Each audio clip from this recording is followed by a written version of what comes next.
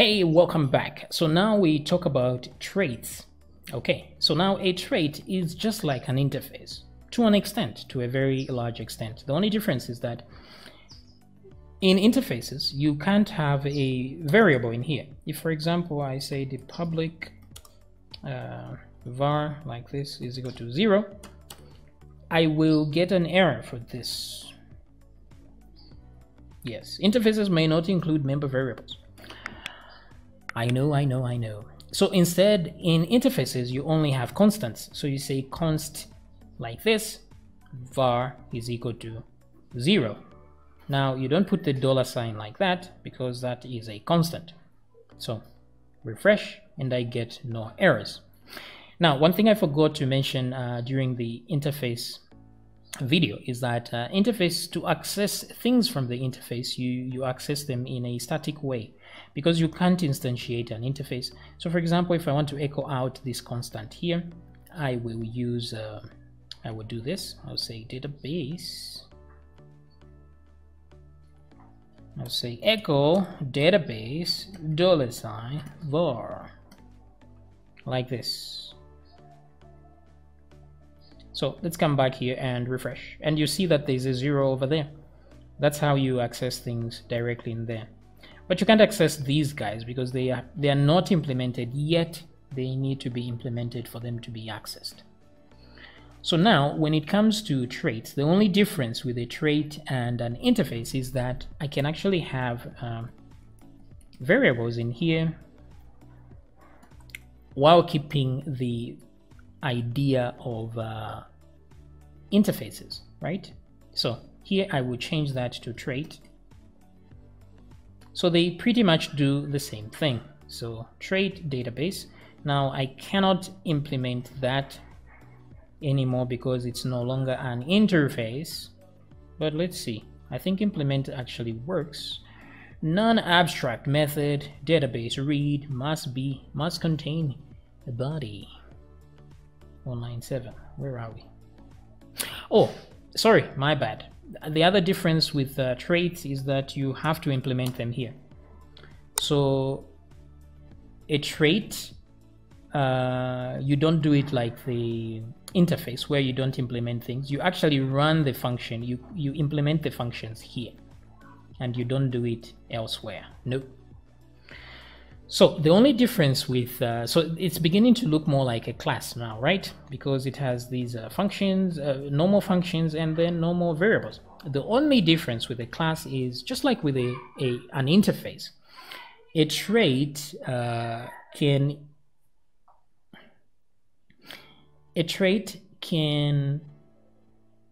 you can implement more than, you can extend more than one trait in one class. That is the advantage of using a trait as opposed to using a class. So let's come back here and let me refresh this one more time. Phone cannot implement database. It is not an interface. Okay. Got it, man. So let's implement a database. Let's implement an interface instead. Okay. So what we have here is one trait and one interface, and then we are implementing an interface. So let me add one more interface here. This one is interface, let's just say food, something like this. So I can implement both here like this. Okay, so phone implements food like that. But then if I want to, cannot implement database. Okay, sorry about that. There's one more class here I had forgotten about, so I will remove that class. Okay, so refresh. Okay, good to go. So what I'm doing here is I have one interface, two interface, and one trait. So I can implement two interfaces here and then implement whatever methods are in here and constants. But I have a trait here. And what I can do is say use trait right here. Use, what trait is it? It's database.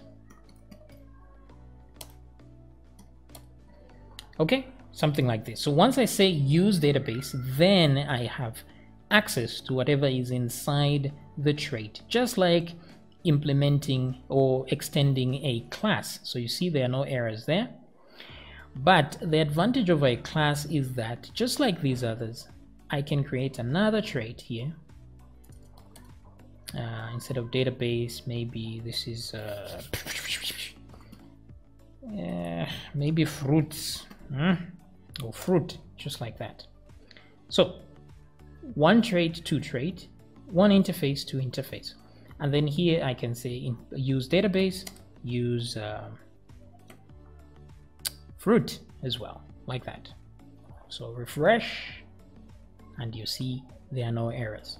So as you can see, this class here is robust because it implements product, it implements food, it also uses the database traits and the fruit traits. So this is like having the power to extend functionality from many classes into one, right? So it's like inheritance but on steroids, right? Because you're inheriting all this stuff from here, from there, from there, from there, and then you're just adding a few extra things here, and then you can do whatever you want with it. Okay, so what your takeaway should be here is that implementations or interfaces and traits are specifically used to enhance the inheritance process from classes, because classes are limited. You can only inherit from one class at a time. But with interfaces and traits, you can inherit from more than one. And then the advantage of a trait is that it acts kind of like a normal class, except you can inherit from more than one of them at a time. The interface acts like an abstract class to an extent, but you can implement more than one of them. Okay, so hope you have learned something from here, but do not worry much about interfaces and traits because they are very, very rare, but you will find them when you are dealing with a large team. So it's a good idea to acquaint yourself with how they actually work. Okay, so now if I do instantiate this class, phone class, then I'll be able to have access to whatever methods are here, there, and there, just like usual.